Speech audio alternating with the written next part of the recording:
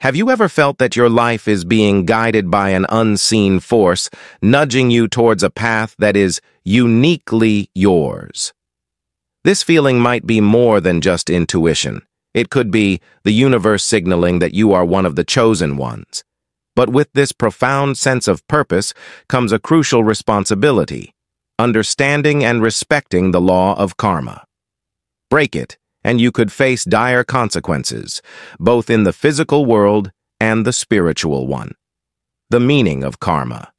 Karma, the ancient principle of cause and effect, governs our lives in ways that are both subtle and profound.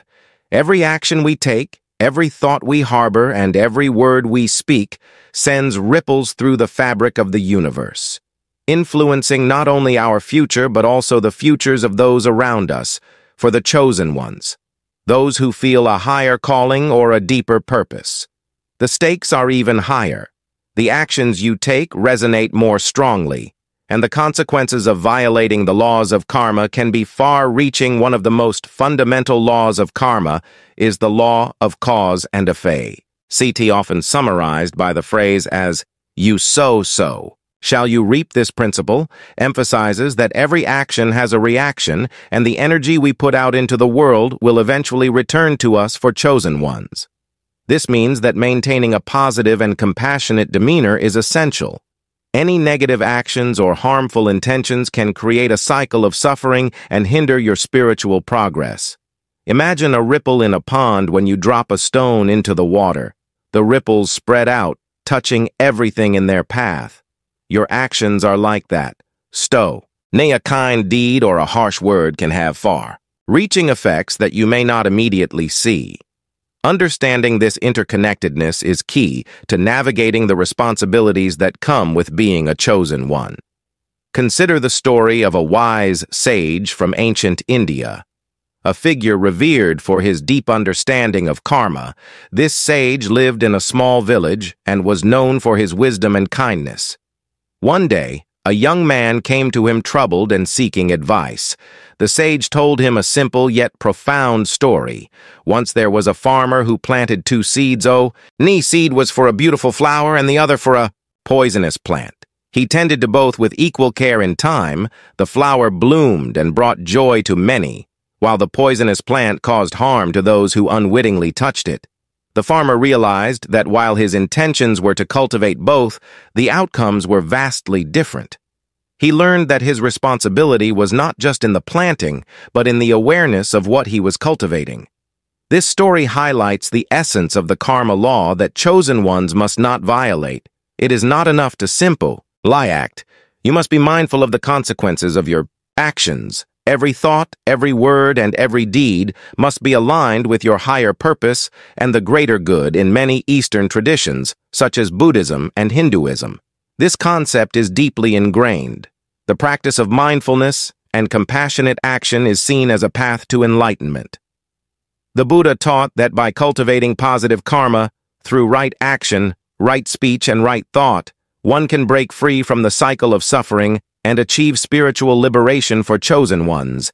This means living a life of integrity and purpose. It means recognizing that your actions have the power to uplift or harm, to create or destroy. It requires a commitment to self-awareness and a dedication to nurturing the positive seeds within you while being vigilant of the negative ones. Buddhism, while sharing similarities with Hinduism regarding karma and rebirth, places a strong emphasis on the intention behind actions. The Buddha taught that karma is not a system of rewards and punishments, meted out by a divine being, but rather a natural law of cause and effect. The quality of one's intentions, whether rooted in greed, hatred, or delusion, or in generosity, love, and wisdom, shapes one's future experiences. Sikhism, though more modern in origin, compared to the other three, also acknowledges the concept of karma. Sikhs believe that one's actions in this life determine the circumstances of future lives, but they also stress the importance of grace, nada, and the divine will. Hukam, the Guru, Granth Sahib, the central religious scripture of Sikhism, highlights the balance between personal responsibility and divine grace.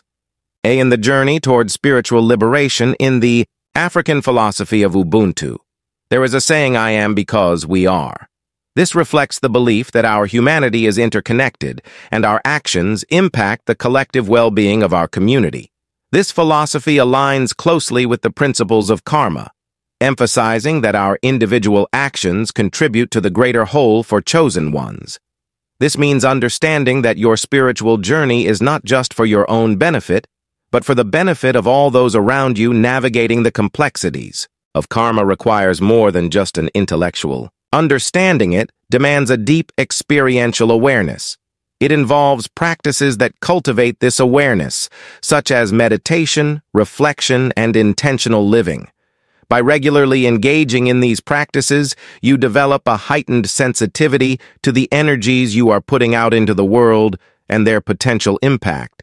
Consider the experience of a mystic from medieval Europe who spent years in solitude, meditating and contemplating the nature of existence.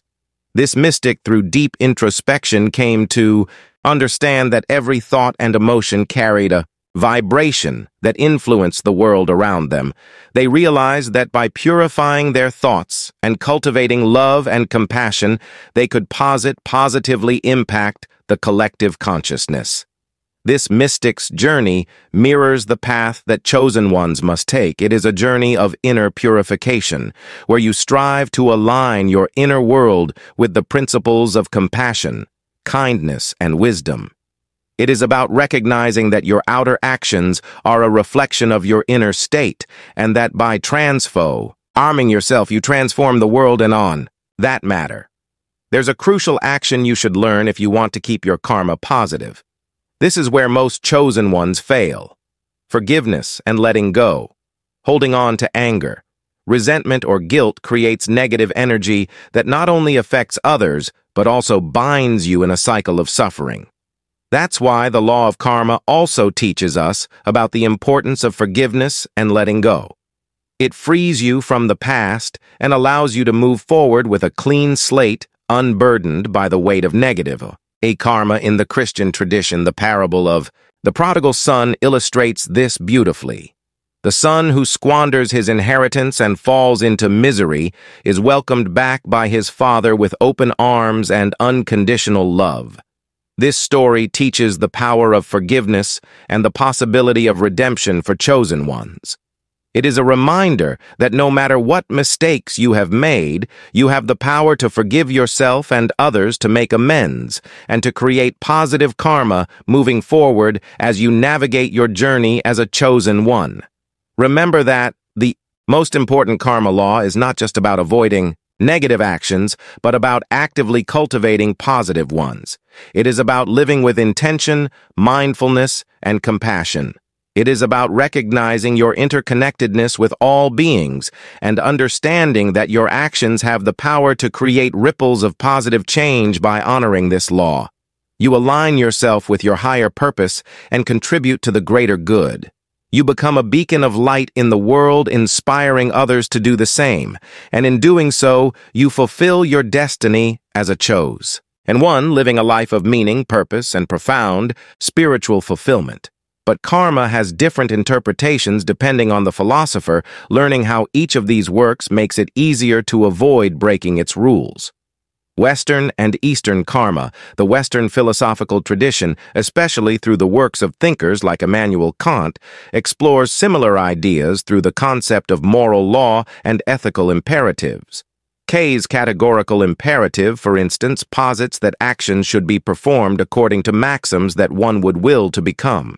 Universal laws. This aligns with the karmic principle that ethical behavior leads to positive outcomes, though it is framed in a different metaphysical context. Western interpretations of karma, influenced by Eastern traditions, often emphasize the moral and ethical dimensions of the concept. However, Western thought typically does not incorporate the idea of rebirth to the same extent. Instead, karma is frequently understood in a more immediate context, akin to the idea of what goes around comes around. This interpretation focuses on the idea that good actions lead to positive outcomes and bad actions to negative ones, often within the same lifetime. In contrast to Eastern philosophies, Western perspectives often prioritize individual agency and moral responsibility without necessarily invoking a cosmic or spiritual framework of rebirth and liberation. The focus is more on the immediate social and psychological consequences of one's actions, emphasizing personal and communal well-being. Despite these differences, both Eastern and Western interpretations of karma underscore the importance of ethical behavior and the recognition that our actions have significant consequences. They encourage mindfulness, compassion, and responsibility, fostering a sense of interconnectedness and moral accountability in both personal and societal contexts. But what happens if you break the karmic law? What are its dire consequences in a chosen one's spiritual journey? Never break the karmic law. When those who are called to a higher purpose ignore or act against the principles of karma, the effects can be more severe and far-reaching than they might be for others. This is because chosen ones have a heightened responsibility due to their deeper awareness and connection to the spiritual realm. The first consequence of violating this karma law is the accumulation of negative karma. Every action that is not aligned with compassion, integrity, and love creates an energetic debt that must be balanced for chosen ones. This negative karma can manifest as obstacles in their spiritual path, challenges in their personal lives, or even physical ailments. This is the universe's way of encouraging them to correct their air course and realign with their true purpose. Imagine a chosen one who uses their influence or abilities for selfish or harmful purposes. The ripple effects of their actions can create chaos and suffering, not just for themselves, but for the people and environment around them. This disruption often leads to a sense of inner turmoil and confusion as their higher self recognizes the dissonance between their actions and their true purpose. This inner conflict can manifest as anxiety, depression, or a pervasive feeling of being lost. But Eastern philosophies Buddhism take the concept of negative karma to a scarier level, which is why you have to be extra careful with your actions. It's believed that negative karma can also affect one's future incarnations. Chosen ones who repeatedly violate the karma law may find themselves trapped in cycles of suffering and rebirth, unable to progress spiritually until they rectify their past actions. This concept is rooted in the belief that we must resolve all our karmic debts before we can attain enlightenment. Moreover, violating the karma law can result in a loss of spiritual gifts and abilities. Chosen ones often possess heightened intuition, healing abilities, or other spiritual gifts that are meant to aid them in their higher purpose. However, when these gifts are misused or neglected, they can diminish or disappear altogether. This is a form of spiritual protection, ensuring that such powerful abilities are not used to cause harm. Consider the ancient Greek myth of Icarus, who was given the gift of flight with wings made of feathers and wax. Ignoring his father, Deus's warnings, Icarus flew too close to the sun, causing the wax to melt and leading to his fall. This story serves as a powerful metaphor for chosen ones who disregard the laws of karma. The gifts and powers they possess come with a responsibility to use them wisely. Ignoring this responsibility can lead to their downfall, just as Icarus fell from the sky. Another consequence is the erosion of trust and respect from those around them. Chosen ones are often looked up to as leaders, guides, and examples of living a life aligned with higher principles. When they act against the laws of karma, it not only affects their own spiritual journey, but also undermines the faith that others have in them. This loss of trust can lead to isolation as people become wary of associating with someone who has violated such fundamental principles.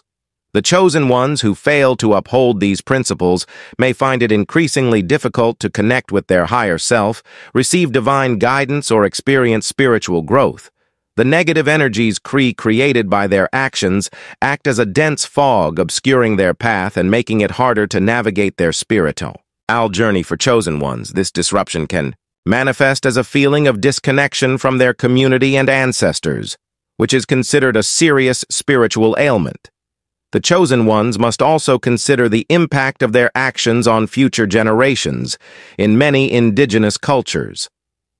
It is believed that the actions of the present generation affect the well-being of the next 7 generations by violating the karma law. Chosen ones not only jeopardize their own spiritual journey, but also the spiritual inheritance they leave for those who follow T. Many violations, and you could face karmic retribution. The worst fate possible for a chosen one: avoid karmic retribution. Karmic retribution is a profound and often misunderstood concept that carries immense significance in the spiritual journey of chosen ones. Imagine a universe where every action, thought, and intention sends ripples through the fabric of reality, returning to its source with equal force. This is the essence of karmic retribution, a cosmic balancing act that ensures harmony and justice in the grand scheme of existence. When we speak of karmic retribution, it's crucial to understand that it is not about punishment or revenge. Rather, it is the natural law of cause and effect playing out in our lives for chosen ones. This concept takes on even greater importance. Their heightened awareness and spiritual responsibilities mean that their actions are closely intertwined with the energies of the universe. Therefore, the consequences of their actions, whether positive or negative, are amplified. Imagine a chosen one who uses their spiritual gifts to manipulate or harm others. The universe, in its infinite wisdom, ensures that the energy they have put out returns to them, often in unexpected and challenging ways. This is not to punish, but to teach and realign them with their true purpose. It's like a spiritual wake-up call, urging them to recognize the error of their ways and make amends. In many Eastern philosophies, such as Hinduism and Buddhism, is seen as an intricate web of actions and reactions that transcend lifetimes. The Bhagavad Gita, a sacred Hindu text, emphasizes the importance of selfless action and living in accordance with Dharma righteousness. When chosen ones act out of selfishness or ignorance, they create negative karma that must be balanced, often through experiences that compel them to grow and evolve spiritually. Consider the tale of King Copus from Greek mythology. He was condemned to an eternity of rolling a boulder up a hill only for it to roll back down each time he neared the top. This endless cycle symbolizes the weight of negative karma and the struggle to overcome it for chosen ones. Ignoring the principles of karma can feel like an endless uphill battle where lessons are repeated until they are learned. The emotional and psychological impact of karmic retribution can be profound. Chosen ones may experience intense feelings of guilt, shame, or regret as they come to terms with the repercussions of their actions. These emotions are part of the healing process, urging them to confront their mistakes and seek forgiveness, both from those they have harmed and from themselves. The story of the Buddha's enlightenment offers a powerful lesson in karmic retribution and transformation. Siddhartha Gautama, before becoming the Buddha, lived a life of luxury and indulgence. However, he was deeply dissatisfied and sought to understand the nature of suffering. Through his journey of self-discovery, he realized that true enlightenment comes from transcending selfish desires and living in harmony with the universe. His transformation from a prince to the Buddha exemplifies how confronting and understanding karmic retribution can lead to profound spiritual awakening. One of the most challenging aspects of karmic retribution is its unpredictability. The effects of our actions may not be immediate, leading to a false sense of security. A chosen one might believe that they have escaped the consequences of their actions, only to be confronted with them years later. This delay serves as a reminder that the universe operates on its own timetable, one that is far more complex and interconnected than our limited human perception can grasp. Navigating karmic retribution requires a deep commitment to self-awareness and personal growth. But what if you have accumulated negative karma? Does that mean you're doomed to a lifetime of misfortune? Perhaps if you don't balance it out, but if you seek repentance and atonement through your actions, you'll break free from your negative karma How do you do it? Repentance and atonement. This can involve seeking forgiveness from those they have harmed, making amends through acts of kindness and service, and engaging in deep self-reflection and meditation to reign with their higher purpose. The process of atonement is not just about correcting past wrongs, but also about recommitting to living a life of integrity and compassion in Christianity. The concept of repentance is central to the teachings of Jesus. The parable of the prodigal son illustrates the power of repentance and forgiveness. The son who squandered his inheritance and lived a life of excess returns to his father in a state of humility and repentance. His father welcomes him back with open arms, symbolizing the possibility of redemption and the restoration of spiritual alignment by understanding and honoring the most important karma law. Chosen ones can navigate their spiritual journey with greater clarity and purpose. They can use air gifts and abilities to uplift others and create positive ripples in the universe. Violating this law, however, leads to a path of suffering, confusion, and spiritual stagnation. The tale of the Tibetan Saint Milara offers an inspiring example of overcoming karmic retribution. Milara, in his early life, committed grievous acts out of vengeance. Realizing the weight of his negative karma, he devoted himself to intense spiritual practice and purification. Through unwavering dedication and sincere repentance, he transformed his karma and achieved enlightenment. His story illustrates that no matter how heavy the burden of karma, redemption and spiritual liberation are always possible. In addition to personal introspection, chosen ones can balance their karma through acts of service and kindness by helping others and contributing positively to the world they generate. Good karma that offsets past mistakes. This principle is echoed in many spiritual traditions, such as the Christian concept of charity and the Islamic practice of zakat alms. Giving, it's either this or experiencing the terrible woe of karmic retribution. I hope you enjoyed this video. If you did, feel free to subscribe to the channel. Thanks for watching.